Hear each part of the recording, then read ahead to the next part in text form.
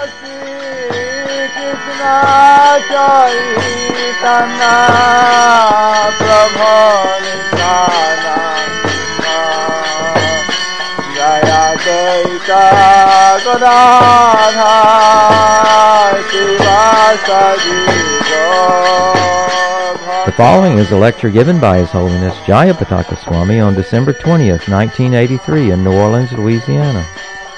The class begins with a reading from the Srimad Bhāgavatam, 10th Canto, Chapter 2, Verse 19.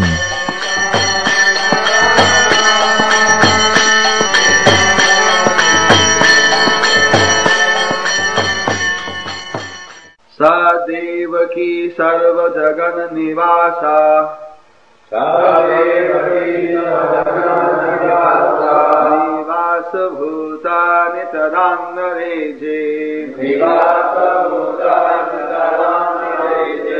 Bhojendra gehigni stikeva ruddha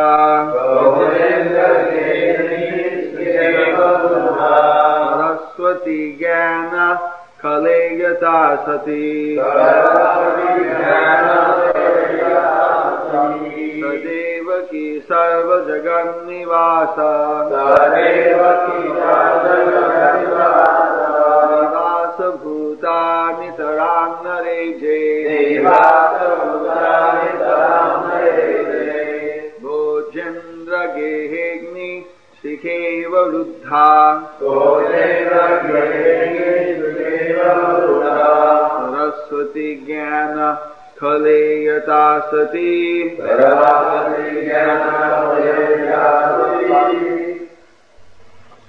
Translation by His Divine Grace Srila Prabhupada Bhaktivedanta Swami Prabhupada. Devaki then kept within herself the Supreme Personality of Godhead, the cause of all causes, the foundation of the entire cosmos.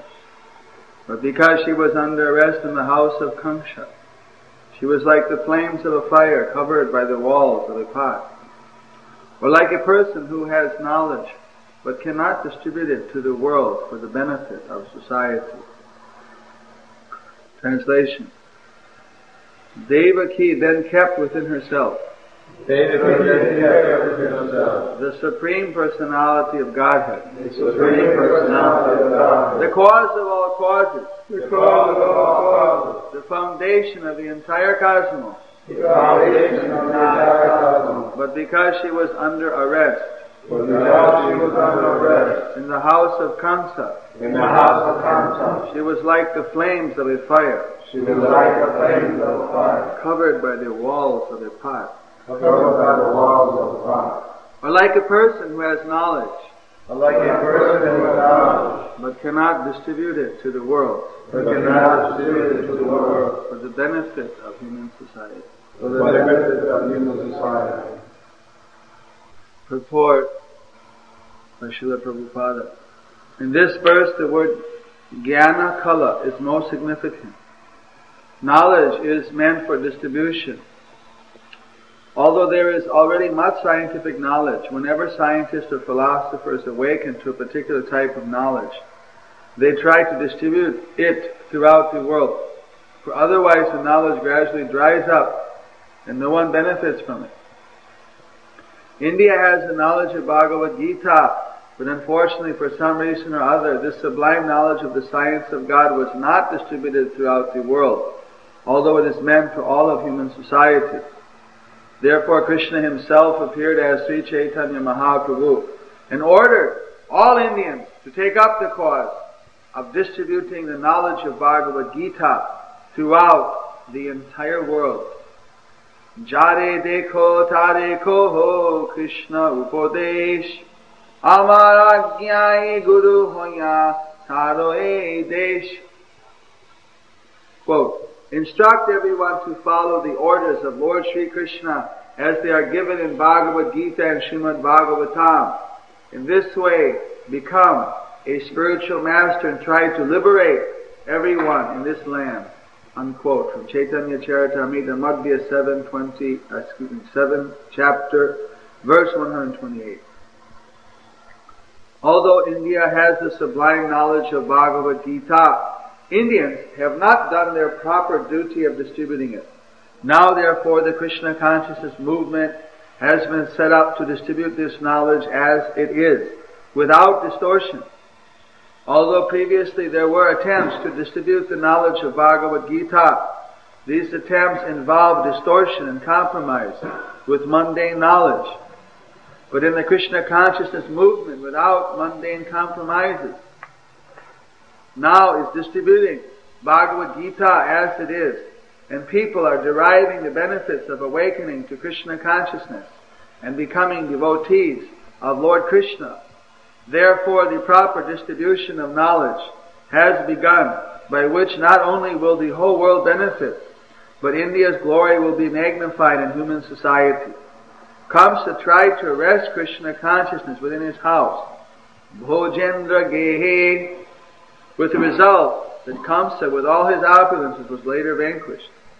Similarly, the real knowledge of Bhagavad Gita has been choked by unscrupulous Indian leaders, with the result that Indians' culture and the knowledge of the Supreme were being lost. Now, however, because Krishna consciousness is spreading, the proper use of Bhagavad Gita is being attempted. Thus ends the translation and purport by His Divine Grace Srila Abhayacharya Bhaktivedanta Swami Prabhupada of the Srimad Bhāgavatam, Canto 10, Chapter 2, Verse 19, in the matter of the prayers by the demigods. Here in the end of the purport, Srila Prabhupada explains why Indian culture has fallen down from its, it used to be the richest culture in the world. Actually, Christopher Columbus was only looking for a short trade route to India when he stumbled across America. Because India was where all the gold, the spices, the fine cloth, silk, everything that was valuable was coming from India. But in Hawaii, in later day, India has fallen down. The secret here is given that because they choked up the Bhagavad Gita. Actually, there were some leaders in India, the Brahmanas, they said that if any Indian went across the ocean, they'd lose their Hindu Dharma, or whatever you want to call it. They'd lose their religion. That somehow the religion would vanquish simply by crossing over a body of water. And up to the time of Bhakti Siddhanta Saraswati Thakur, people believed that. Ramakrishna's disciple Vivekananda was practically the first Indian to ever leave India. And this type of mythology or type of superstition they had preached, and as a result, no one would preach abroad and no one would preach to the non-Hindus, to the people who weren't born.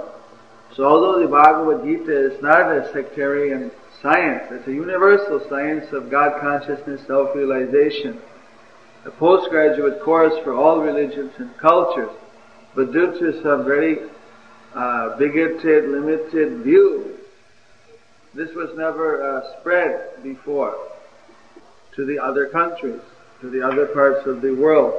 The Lord Chaitanya, he came and said, Prativiti ache jatunagaradi gram sarvatra prachar bhaive mornam. That in every town and village throughout the whole world, my message is going to be spread, going to be sung.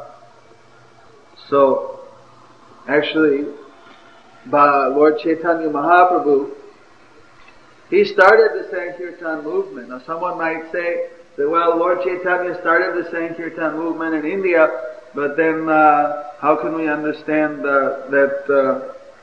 why didn't he spread it throughout the whole world, or how can we understand that he's actually Krishna? So many questions could come up. So, just like Krishna, he starts the entire universe simply by setting it off in motion, and like a domino series, everything one after another manifests. Similarly, Lord Chaitanya, in Navadvip, he only chanted Hare Krishna. And in India, but that set off the entire movement into motion. And Prabhupada has explained in the Chaitanya Charitamrita that now by the mercy of Lord Chaitanya, this Krishna conscious movement has brought Lord Chaitanya's message all over the entire world. And it's a duty of every disciple, of every follower of the Hare Krishna movement to try to expand it more and more. And that eventually this movement is going to spread over the entire universe, even onto other planets all over the entire universe, from the Hare Krishna movement here. So already there are some evidences that preachers are already working in other planets, although we don't have all the evidence, but our previous acharyas mentioned that their plan was to go to the other planets as soon as they finished their business here. So they may already be there, starting the preaching. And from here also, the preaching is going to expand all over the universe. So, coming back to this verse where Devaki is sitting in the prison of her brother Kamsa, and she's carrying Krishna in her, so she's become very beautiful, very effulgent. Similarly, when Lord Chaitanya Mahaprabhu appeared in Navadvip, in Mayapur, then he was in the inside of Sachi, and she also became so beautiful. And the different demigods also came and offered her prayers. And when he took his appearance, then demigods and demigoddesses from the higher planets, they came in disguise as village men and women just to see Lord Chaitanya, offering him gifts, offering various presentations to Nanda, to Jagannath Mishra and Sachi Devi. Actually, the pastimes are parallel. The difference is that in the Kali Yuga, Chaitanya Mahaprabhu is coming as a devotee, so he's keeping his identity hidden. Where Krishna is coming directly as Swayam Bhagavan, the original Supreme Personality of Godhead. So, the other difference is that here Kamsa is trying to kill Krishna, and Krishna was going to kill Kamsa. But in Chaitanya Mahaprabhu's pastime, Lord Chaitanya doesn't kill the opponents, but rather he gives them pure love for Godhead, and he, in this way, kills their demoniac nature. He is so powerful that he gives them love for Krishna and makes them, instead of inimical against Krishna, makes them pure devotees. So that is the unique and wonderful nature of Sri Chaitanya Mahaprabhu. That therefore he is described as Namo Mahabhadannaya Krishna Prema Pradayate Krishnaya Krishna Chaitanya. What a Krishna Namo. That actually Lord Chaitanya, he's more merciful even than Krishna. Krishnaya Krishna Chaitanya, actually more merciful than Krishna. Krishna, he killed Kamsa, and Kamsa got moksha, got liberation. Killed so many demons, and most of them got liberation. Some also could achieve Vaikuntha. The liberation most of them got was simply liberation called Saujya Mukti, which is merging into the effulgence of the Brahman, or into the body of Krishna. They don't maintain their individual realization. Only a few like Putana and other, one or two, they were able to achieve Vaikuntha because of the way that they went, because Putana gave her own breast with poison on it to Krishna, but then Krishna took it, well, since I sucked her breast, she's my mother. Even though he had to kill her because he had poison on her breast. But Krishna, he reciprocated, since I sucked your breast, you can be my mother in the spiritual world.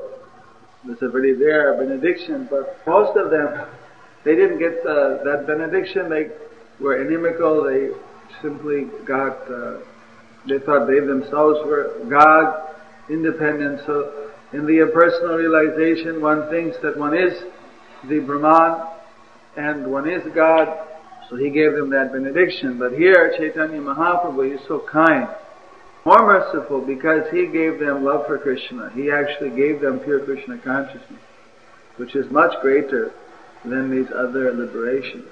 So now that we have this opportunity of taking part in the movement of Sri Chaitanya Mahaprabhu, we should take advantage of it. As long as Lord Chaitanya's movement is here on this planet, you see, we have this opportunity to go back to Krishna and to achieve this highest perfection.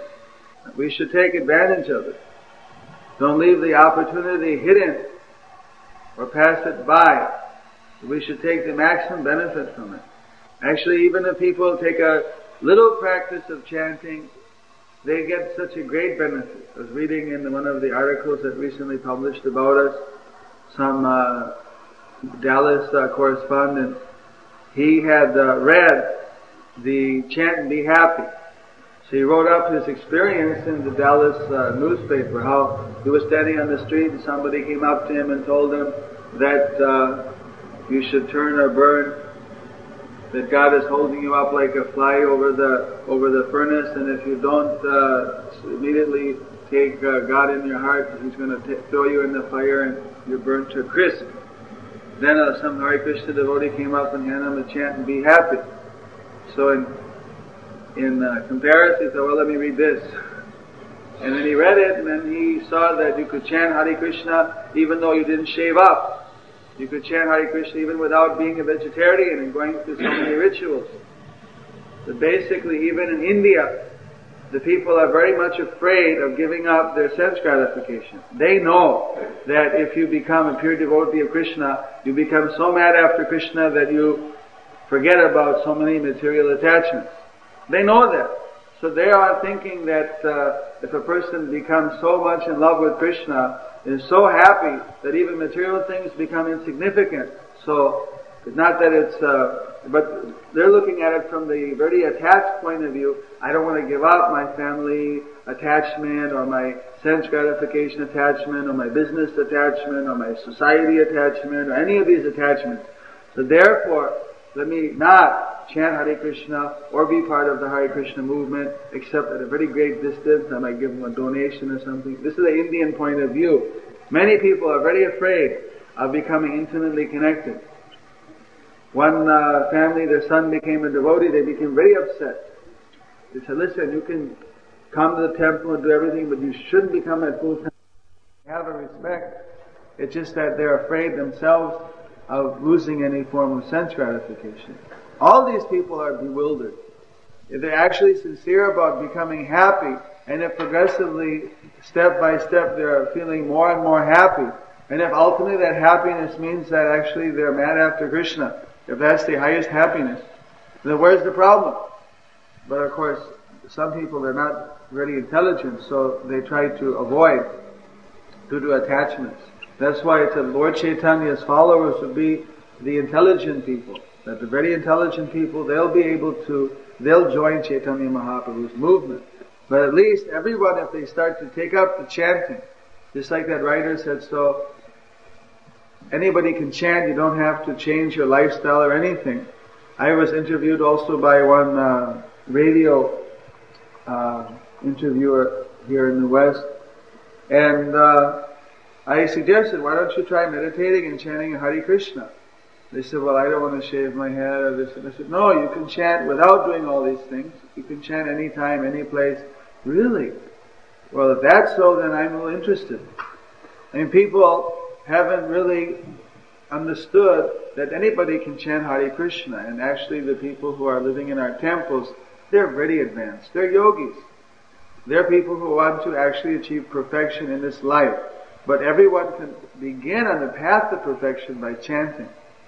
Basically, the Namahata movement, which has been stated as the folk movement here in the West, is to get everyone in their own houses, in their own villages, in towns, and cities, to chant Hare Krishna, Krishna Krishna, Hare Hare, Hare Ram, Ram Ram, Hare Hare. Srila Prabhupada, he said that there's no reason why in every country of the world, in every place in the world, that every family can chant Hare Krishna every day. There's no reason why somebody can't chant Hare Krishna in their house. It's a question of promoting it and letting people know about this chanting of Hare Krishna. Those who are a little broad-minded, even a little inquisitive, they can try it. And by chanting, if they get even a fraction, just a little bit of chanting, they'll be able to experience the most sublime change in their lives. Hare Krishna, Krishna Krishna, Hare Hare, Hare Ram, Ram Ram, Hare Hare. So basically now, due to their fear, to their paranoia, to their prejudices, they're trying to keep this Hare Krishna mantra hidden. They're not able to see the beauty of it. Just like Devaki was having such a great beauty, but due to Kamsa keeping her locked up in the prison, no one could see. So somehow or another, we have to break free from this prison, which the media and different paranoid people have placed, whereby the common person is not able to take the advantage and see what is the real beauty of this Hare Krishna mantra. So that is only possible by all of you taking up the order of Chaitanya Mahaprabhu and requesting everyone from house to house, from person to person, to try and take up the chanting of Hare Krishna, Krishna Krishna, Hare Hare, Hare Ram, Ram Ram. Any question? Yes? Female devotees in the movement, right? Yes? Can they attain total, complete liberation without being married? Without being married? Yes, sir. There's no such stipulation that liberation is dependent upon getting married, but it has been recommended very strongly that women should be married. But as far as being, what if a girl dies when she's 12 or something? It's not a lien on the soul that you have to be married to go back to Godhead. It's a question of what consciousness you're in when you leave your body. If you are in Krishna consciousness, you go back to Godhead. In a general sadhana, practice of devotional service, it's conducive for women to be married and have a Krishna conscious husband. If the husband's not Krishna conscious, then there's a problem. Actually, the husband should be Krishna conscious and the wife should be Krishna conscious. And this way, they give each other association. I can elaborate, but there's a little shortage of time right now. But it's not contingent on going back to Godhead, per se. That is not contingent on any material thing. It's contingent on chanting Hare Krishna, serving the spiritual master, following his instructions. Hare Krishna. Yes, Bhaktivinoda? You stated earlier that the Hare Krishna movement was started on other planets. You said that we had no evidence. What was the Well, Bhaktisiddhanta Saraswati Thakur, one day he was in the morning walk and looked up and said, there's so many Krishna Bhagimukhas, there's so many materialistic people, Krishna forgetful people on the moon planet. He said that we have to go there and preach to them, bring them back to Krishna consciousness. According to the Vedas, there are inhabitants in all the planets, but they don't all live on the same vibrational level, the same consciousness level, or the same. They all live on different levels.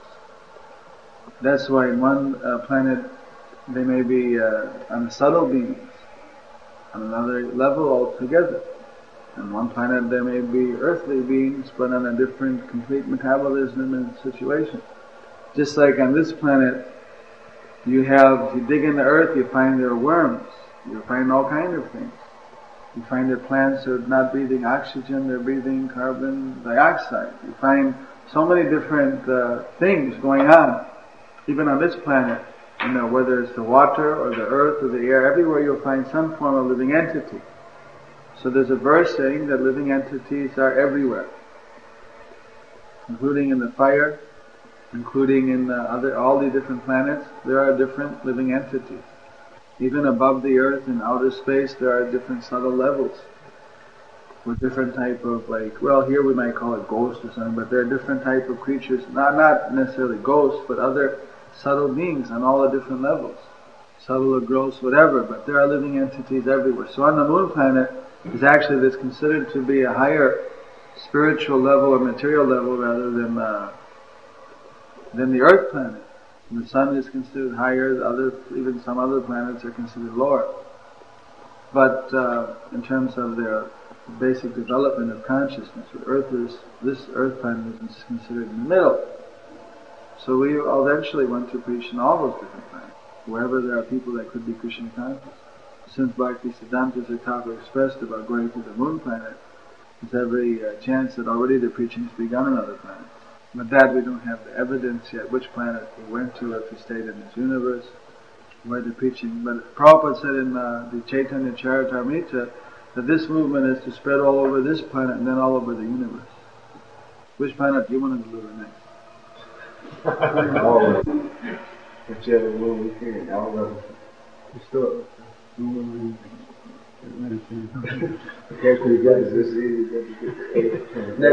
Next door neighbor. Preaching. So work on this one first. One more question. They still talk about the astronaut going to the moon and all this. Just recently said astronaut. Have you seen it? No, I didn't see that. No. Were you there? No. Well, don't they say seeing is believing? Right? They have to make their own feeling if people do. They went to the moon, and how can they just keep going on feeling when they went to the moon and keep on collecting all this money for this and that? It's profitable. What they do, they don't do. The point is, we just don't believe everything we read in the paper. And whether they go, or even if they did go, what was the value of it? What was the benefit? $28,000 billion or something like that was spent on that program. What was the benefit? I was reading in the Bhāgavatam, line 2, that Srila Prabhupada stated that the moon was a million miles further than the sun, which makes it 94 million miles away. And how can they possibly go? Well, their distances are all looked up. We're constructing a big model in Mayapur, and the distances that they're saying, it's a whole other long discussion, but we're doing a lot of research according to the Bhāgavatam. There are a lot of things that they don't publish. Just like we were trying to match up things with the modern scientist's view, but you can't do it because the modern scientists don't know what they're talking about. Just like, and they cheat like anything. Just like there's a society in Texas called All the Phenomena That Modern Science Can't Explain. And there they found that when you send radio waves, that there's a place just opposite from, there's two spots just opposite from each other. And when you send radio waves, nothing ever bounces back. There should be a planet there, but they can't see it. Things like that. And those two places match up exactly to Rahu and Ketu. But then they don't tell anybody that they call it a black hole or something. They don't know, they just make up some name and nobody knows what it is. So there's all kinds of things like that.